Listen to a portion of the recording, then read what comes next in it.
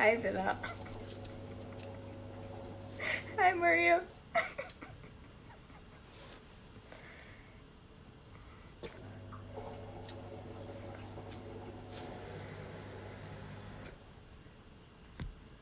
Hi, everyone.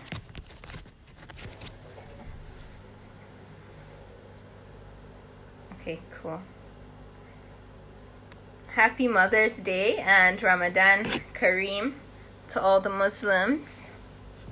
I'm just gonna get my mom on here so we can begin.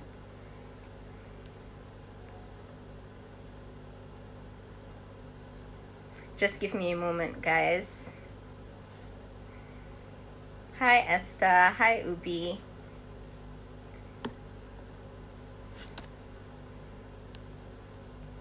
Did she request yet?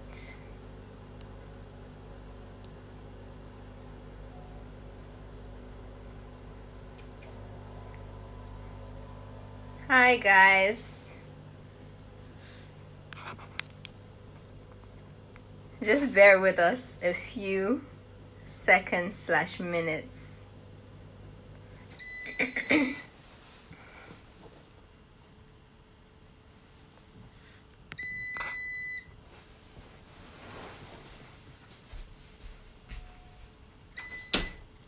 All these views because of Amina Mohammed. I'm sure it's because of Amina Mohammed. It's not because of me.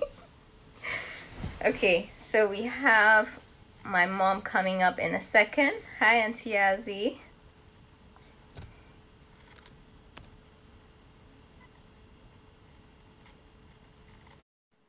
So we're waiting for my mom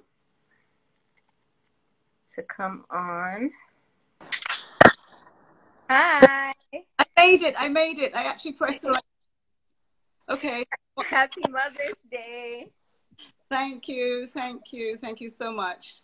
How are you? How's your day going so far?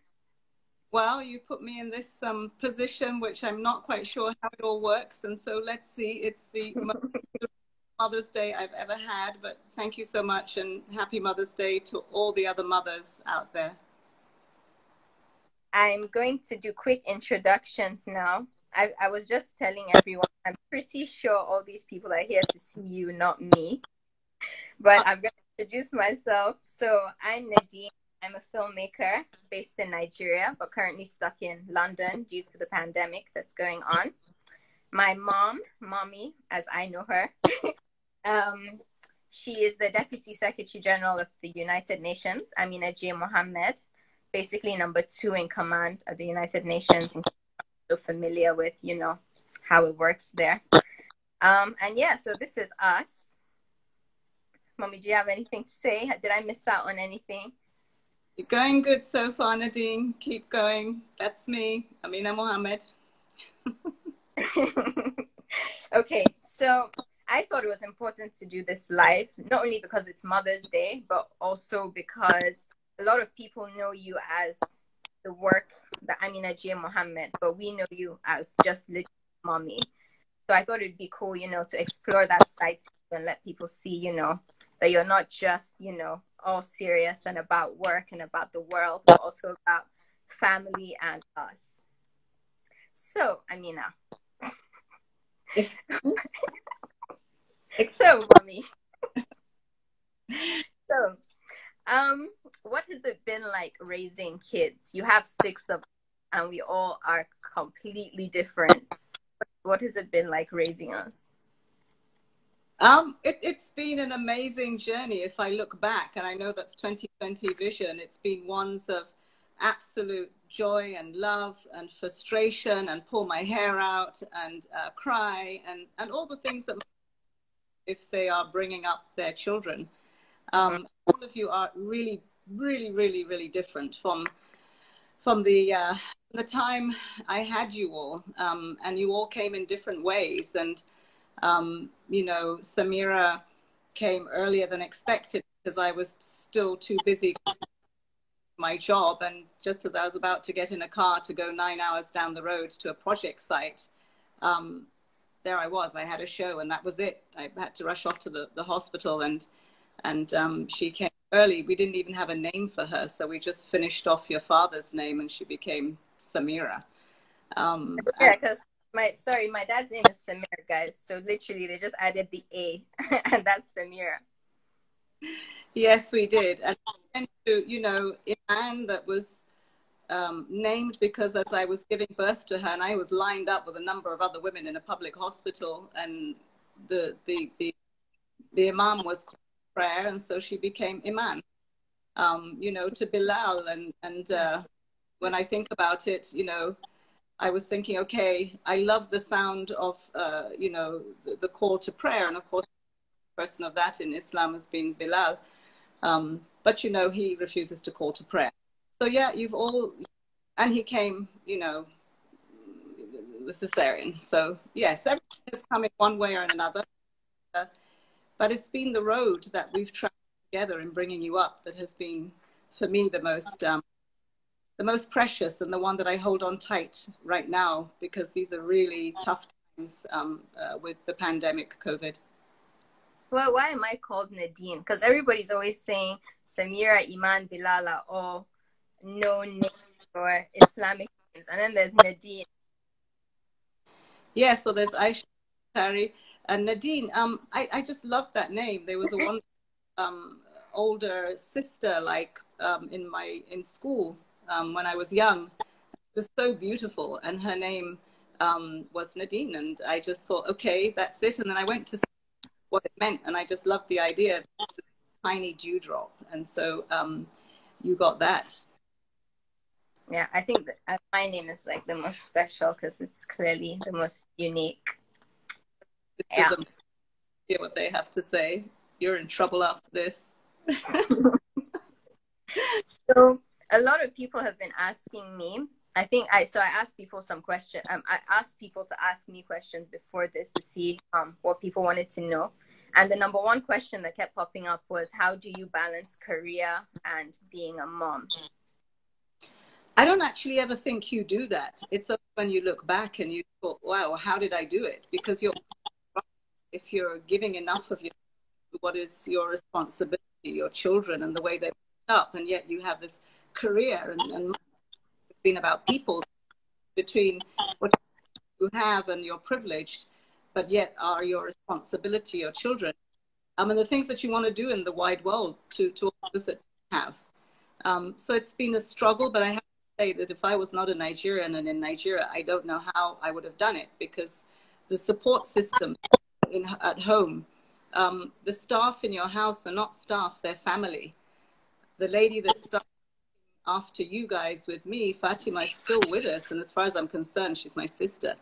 Um, you know, mother. And so support systems in Nigeria are unbelievable, and it is that strong fabric that we have in our society.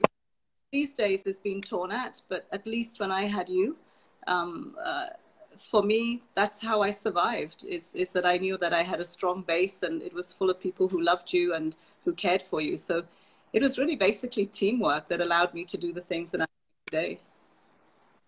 Yeah. I think, to be honest, even growing up, having Fatima and Auntie Maria and Auntie Lami around, it just made sense and made us feel more, I guess, connected at home. But even the times that you had to go, it was like you were still there. It was like replacement mommy until you got back. I know, up until you were 2 years old, I used to travel with you and Fatima. And how did I do that? I moved from when I was working as an employee to an employer. And I had 4 fantastic colleagues. And so we sort of made the rules in our company that put family first. And I remember saying to them, well, you all have to travel with your wives. And then I would say to your dad, well, Fatima's coming with me. And then I would take the baby up until you were 2 years. But after 2, you really needed to be at home. And so Fatima was still there. What you needed to have was stability, that, you knew that the home was stable. And hopefully we did a good job as your mother and father, as your sister. My sisters are like your mother. So, I mean, I just feel blessed. And it has been, crazy, crazy, crazy world. You work, you know, whether they're going to get a disease or an infection. Having your cousin Amira and Samira in the hospital beds side by side of each other because my sister was away, and I was, you know, just torn.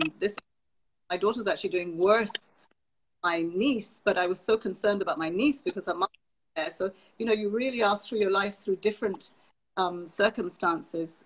It's awful. It swung on this concrete and it fell on her foot, and we were all like, oh my god, the hospital's on strike, what are we going to do? And finding this hospital where, quite frankly, you were just so afraid you were going to come out with an infection, and the doctor saying to me, well, we have to do the operation now, otherwise she's going to lose her foot. And she was just 3. She was so tiny. She was like a little chicken.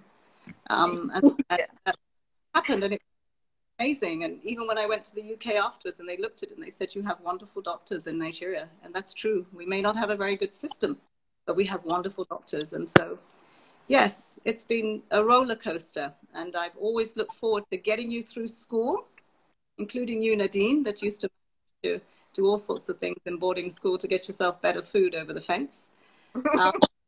To just, you know, praying that you're okay, get married, and now you're out. And then I think you're married and, you know, you're on with your life, and then suddenly, no, you're not. So, got you for life. Yeah, I think out of all of us, I'm the one that's your biggest nag. Even after marriage, I call you at 1 a.m. with my problems. Well, I mean, it happens all the time. Mothers, daughters, sons. With Mutari, I don't remember how long for. It probably wasn't as long as it feels, but I remember when he stopped talking to me, understand why, and if, you know, what did I do wrong? And it was incredible. But then family is wonderful because he had the rest of you, so I always knew he was okay. You know, and so that different things. When we lost Suleiman, me and how she took it, and that worried us and worried me. But in the end, family hangs together, and I think that that's what we're learning now in this era, is that Mother's Day helps you appreciate mothers and grandmothers and sisters who are mothers. I mean, mothers in any way. And even when we look at how we suffer so much in the world today, the burden on the shoulders of women, and we are asking men, what is this all about? I wish they would remember that there was not a man in the world that is not born of a woman. And today is of all women in all their shapes and sizes. And at the end of the day, mother. Yeah. I think one thing I admire, I think I speak for all of us when we say this, that you always put us first. For me personally, especially when I've had, you know, the obstacles thrown in my way with surgery and my miscarriages, you always put us first. And I think that's something that I definitely do admire about you. Work wherever you are in the world, kind of just stop and you're like, okay. Because I remember there was a time where I think I wasn't feeling so well, and I knew that was an important month for you as well because of work.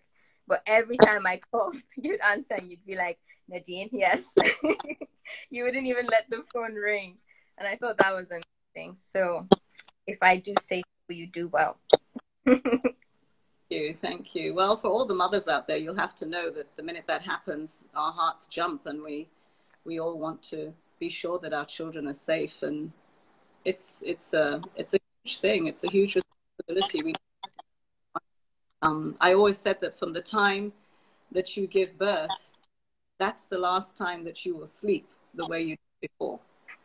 So we never sleep the same. And now we can communicate.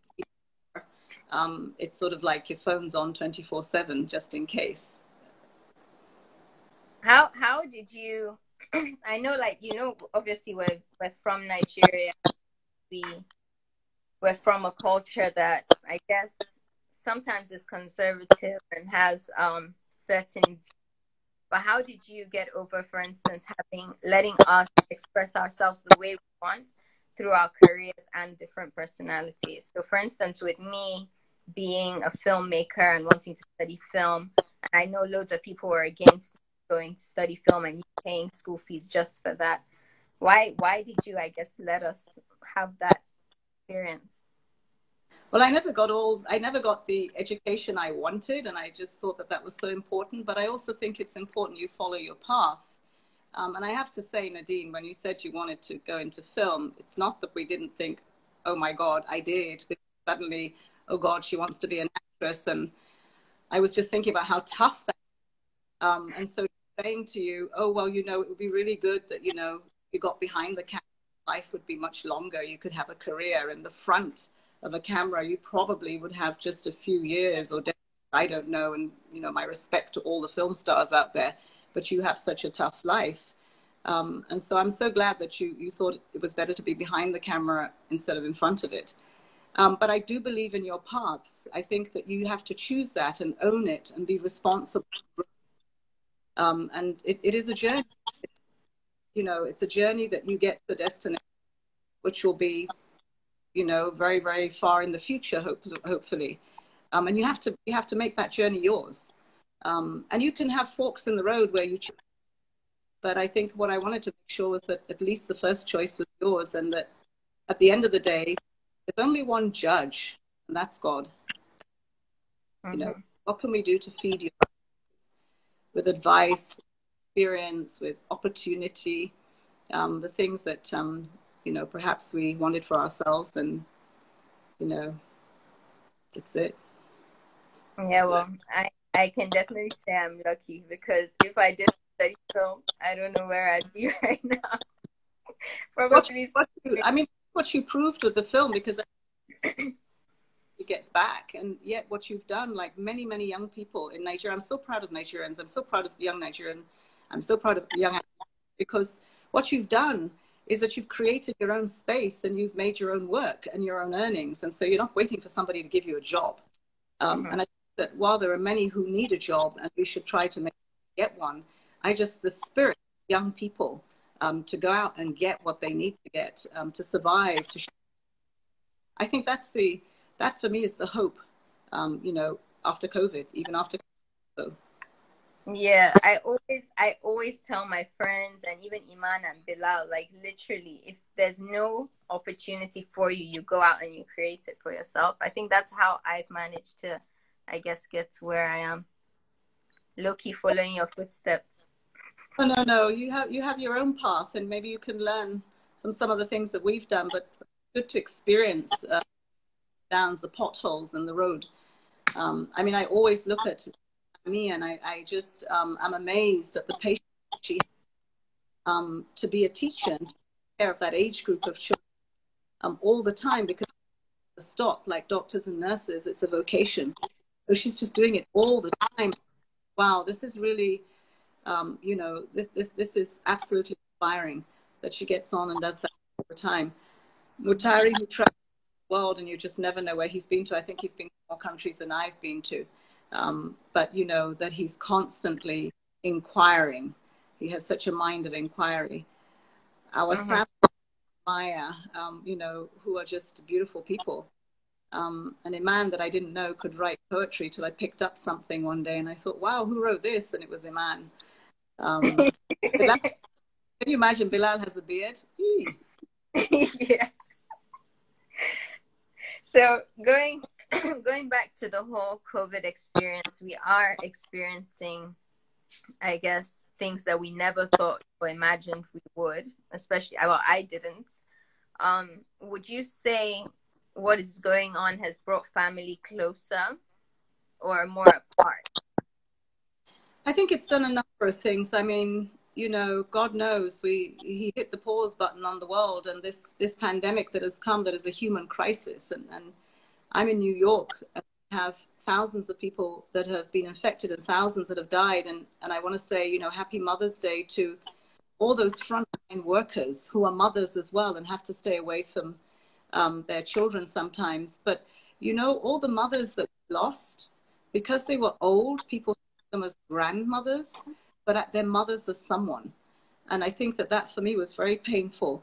I think what has happened is that two things we've been put in place in our homes where we are longer. You just asked me, how did I manage work-life balance? Now work-life is in the same space. And in the beginning, I think it was probably fun. Now, I mean, people are tearing their hair out. And some people, they've managed to structure a day so that the learning balance happens in those four spaces just closed. some are doing well and some are not doing so horrible for face violence, kids that have been abused, and so there's lots of stresses and strains.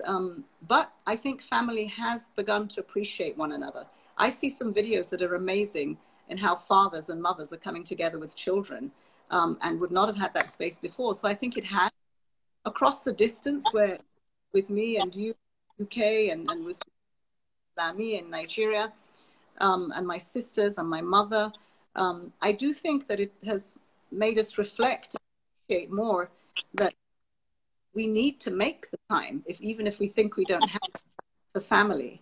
And I think that the COVID is a test of how strong those bonds are, how strong that fabric is. And some have made it and some have not. And all of us will have a chance to come back and try to look at it differently. And defining family. You know, you suddenly find, at least I believe, my family here without you, my blood family, is my office. It's work with me.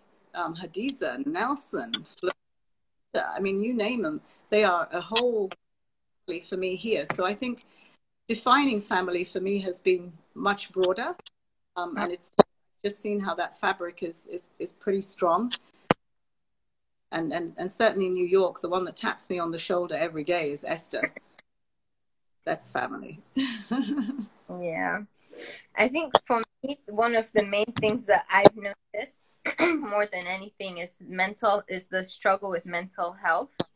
Because even with, for example, with my foundation, Nyla Foundation, where we focus on the mental health of women who have experienced loss, with just women in general, we found that a lot more people are reaching out to us with anxieties of not only being scared of what will happen if I get COVID, but also how it's affected their lives in the sense of they can't go out and buy things for their kids, for the babies that are coming, or if they have a hospital visit, they don't want to go with the fear of getting COVID.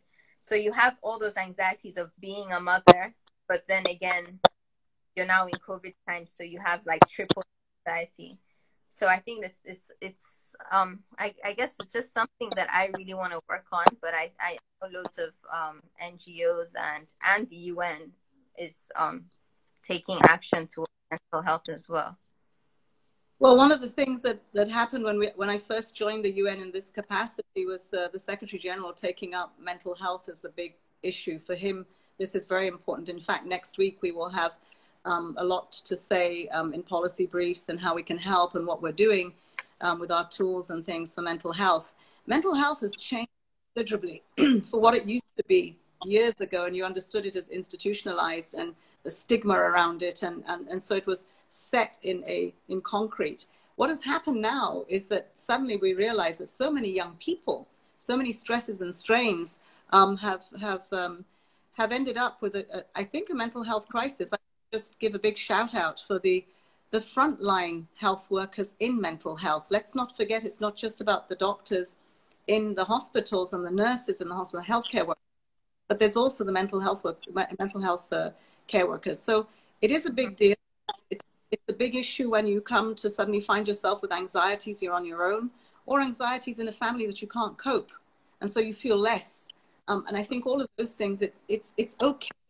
Those feelings are normal, and therefore what you need to do is to get the help to try to manage new norms in the environment that we find ourselves in, and to reach out. I also say that we need to look around us, find out if, you know, Anne or Nadine or Samira is okay. And if they're not the okay that we knew them to be okay, we need to ask. So we need to care about people, and we need to know that everybody has their different vulnerabilities, and that in mental health, time of COVID, it is about the isolation, it is about the uncertainty, it is about, you know, oh my God, my life is going to a standstill. Will I have a job? Will I be able to pay rent? What is going to happen after this? Because certainly the world is not going to be. And I think that, you know, mental health is a very big issue, and I'm glad that we're talking about it as a sense of well-being.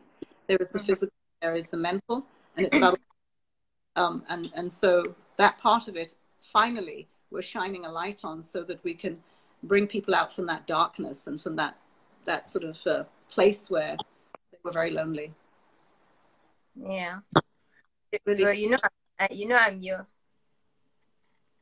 I'm your number one stalker online. So I'm guessing that was what that women's rights for all video was about. Oh, that was an amazing piece of work because with Anne Marie in the office and colleagues, the Secretary General had said development is also an emergency. We're dealing with a health pandemic, but the prescription that we're taking for health is having side effects where people are losing their jobs and the economy is part of it. So you're sort of like, do I survive COVID or survive my daily, wage because I need to eat?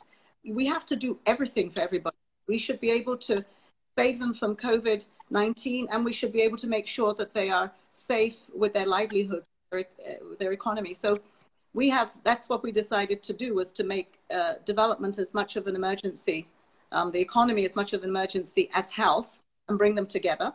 And then, I thought everything that we're reporting right now is how women are suffering, and they are, whether it's gender-based violence, and that you're in your home with the perpetrator and you can't get out because you're locked down, or it is really eking that living to bring home, which you are now at home and you're going to eat. It's health, you can't get services. So I decided with our colleagues that, hey, why don't we just put women who are leading and helping us getting out of this? Because there's a huge leadership world.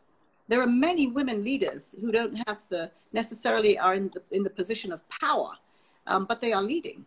And I think that this is what we try to show: heads of state and government, heads of the agencies of the United Nations, people with disabilities, our people in the entertainment world. We show faces of women who are doing about this, so that there is also the hope and the leadership that you see coming from women. And we're going to continue doing it. And it is about women rising in spite of the burden, for all, because we're about everyone. There is no woman in their family that excludes one or another. We put our hands around everybody, our arms around everybody. So yeah, Women Rise is about us rising to the leadership and getting us out of this huge mess. Mm-hmm.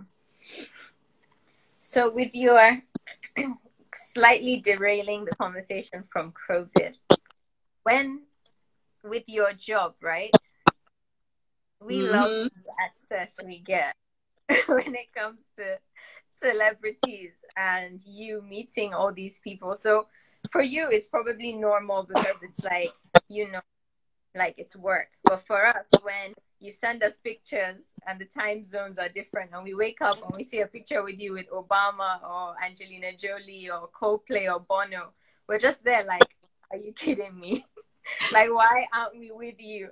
And we just lose our minds because we want to be there and we want to meet people. And the truth is, even when we do meet them, we kind of just hide behind your gele, which is really bad. But then what is it like for you being in that whole, I guess, scene, meeting kings and queens and celebrities?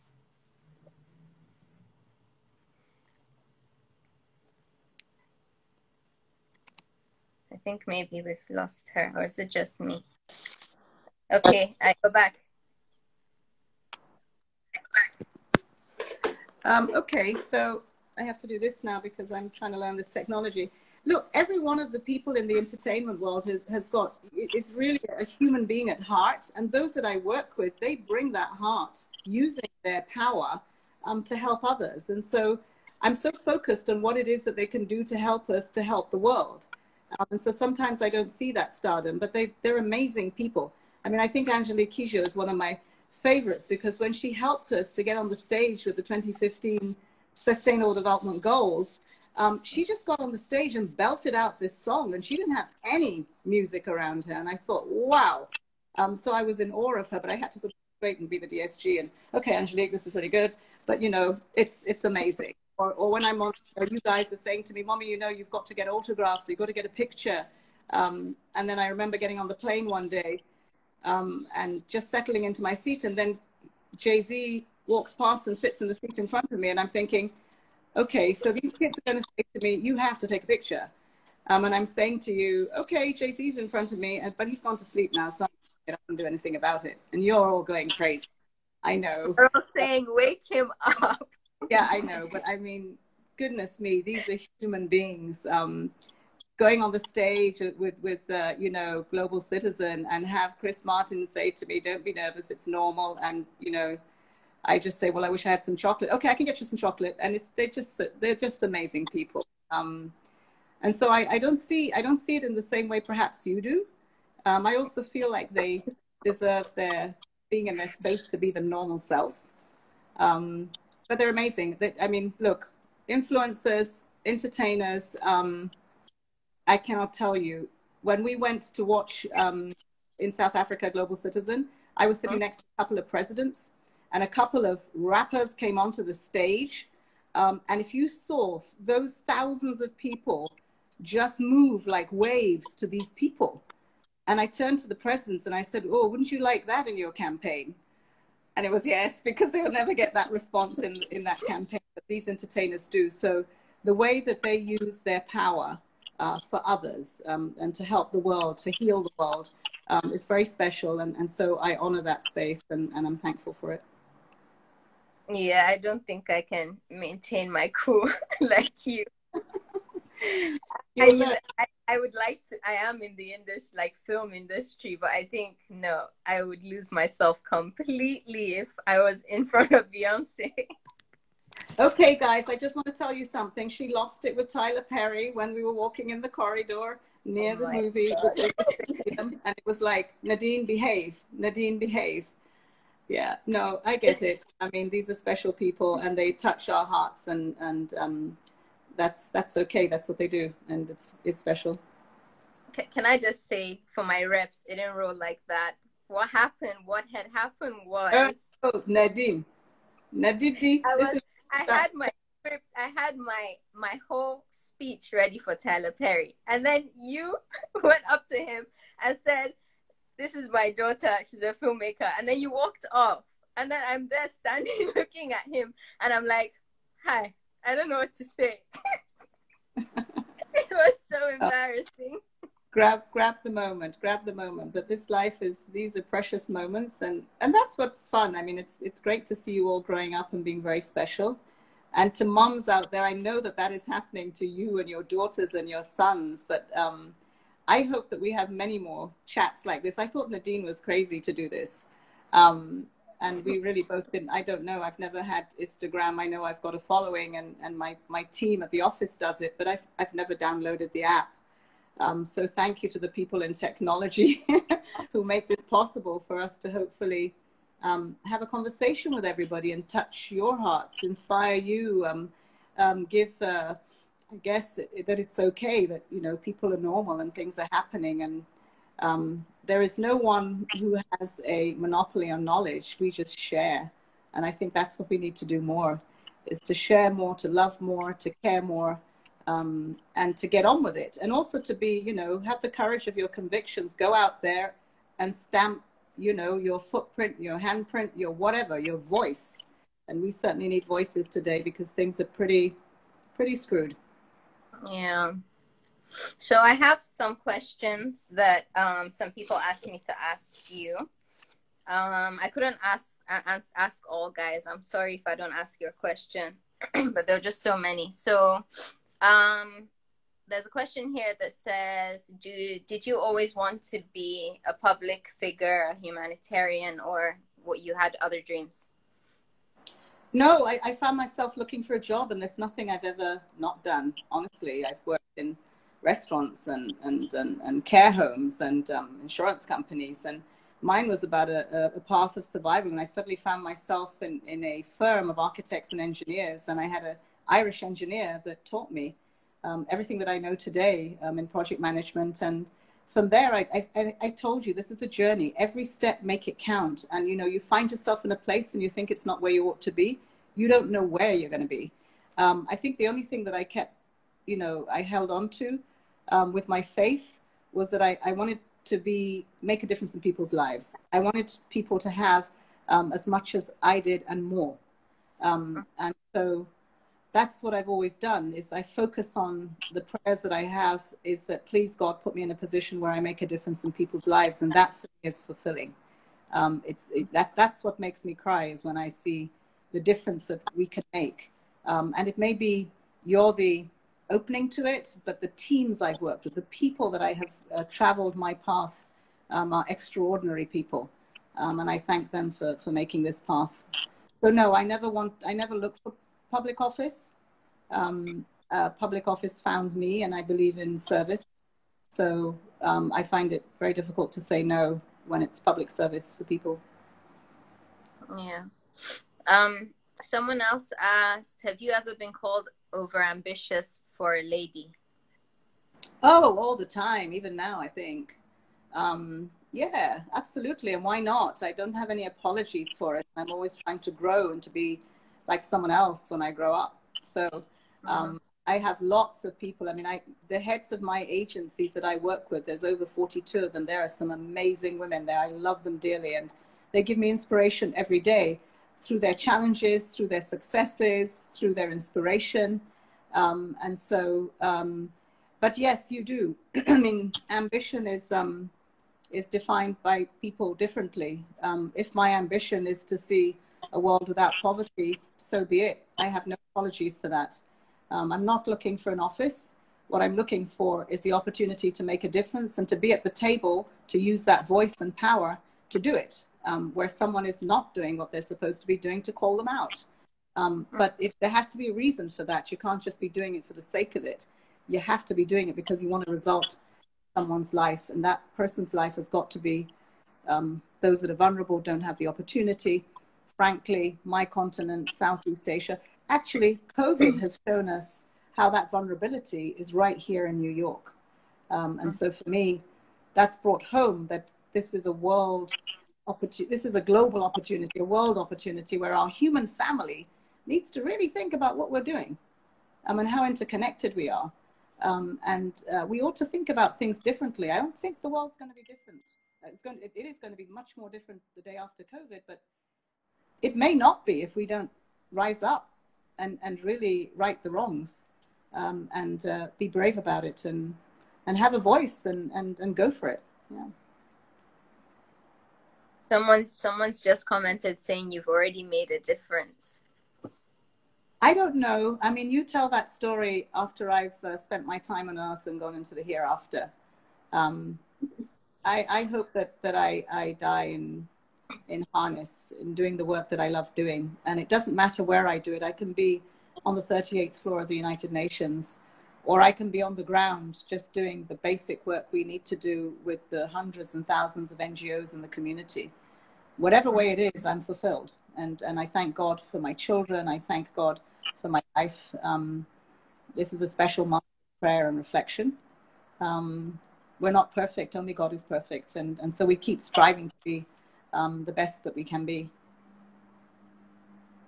So well, first of all, are you retiring anytime soon? And if you are, where are you going? No, I'm not going to retire, but I think I see myself going back home to Gombe in Nigeria. It's not a village, it's a big town now. Maybe it used to be some decades ago. But I want to be back with the community. I'd like to think that my days would end with everything that I've harvested in my life.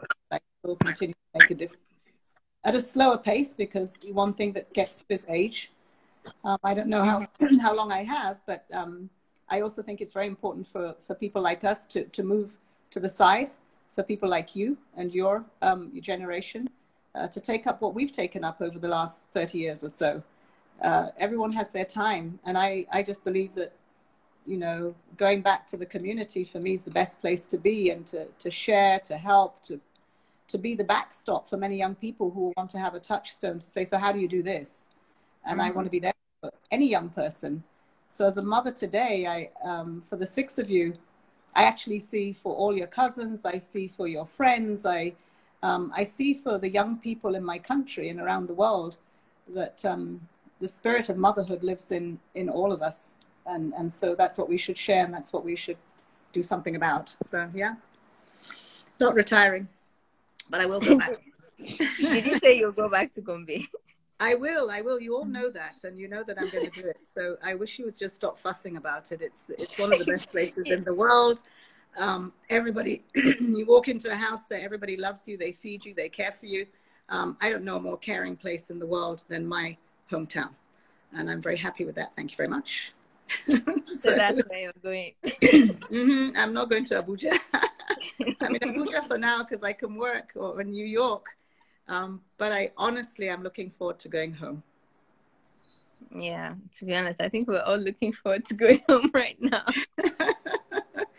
But it's, I think once again, we just, everybody out there, hang on to each other. It's very special relationships that we have, and we will get through this together.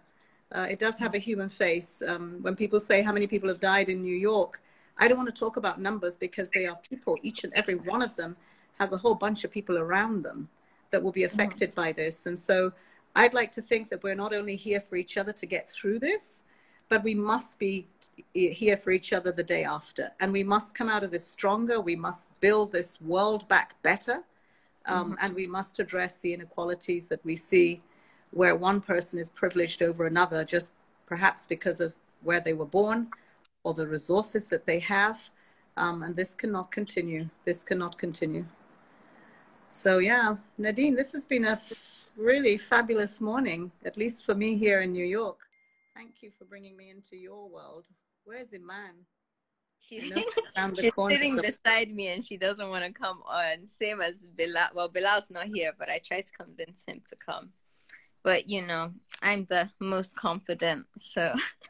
Yeah, right. Okay, you're gonna get a mouthful when you get off here from your siblings. But no, I love you all dearly. I love all my sisters. My mother is such a special person, and I hope that somehow she will get this recorded or otherwise. But if not for her, I wouldn't have the courage of my convictions. I wouldn't be able to do all the things I do with dignity. Doesn't matter if I'm washing dishes in a restaurant or I am the Deputy Secretary General. Well, there is dignity in work and in doing the right thing. So thank you, Mum. And thank you to all the mothers out there for being who you are. And to my daughters, my daughter that is a mother, and my daughters that I want to be mothers. So will you get on with it, girls, marry and have babies so I can have grandchildren more. But, you know, yeah, love you all dearly. Before you go, I'll just ask, I just realized there's been people asking questions on here.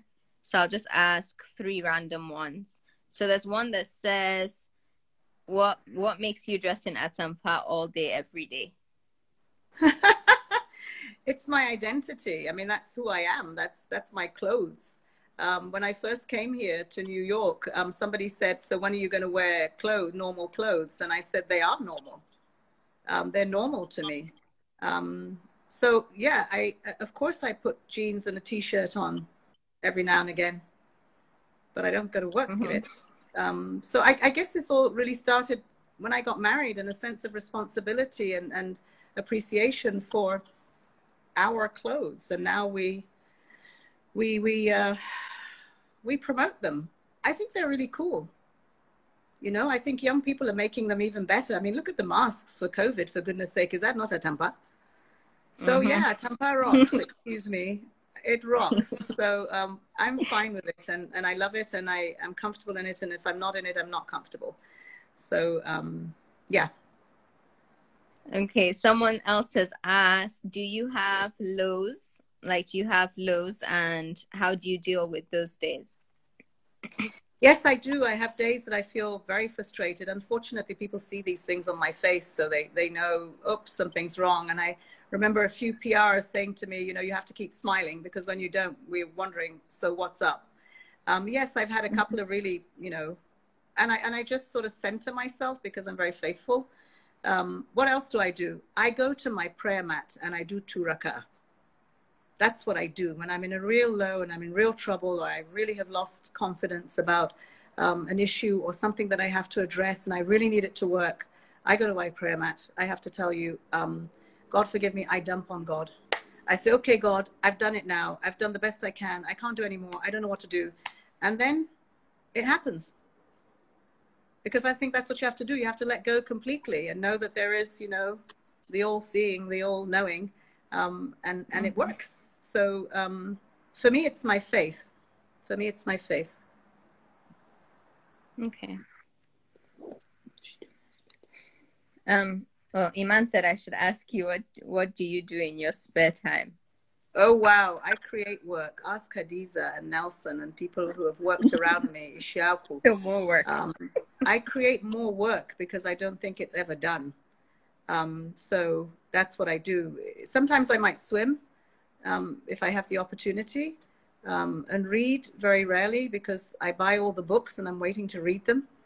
And I hope I will have, maybe one day in Gombe I will do that.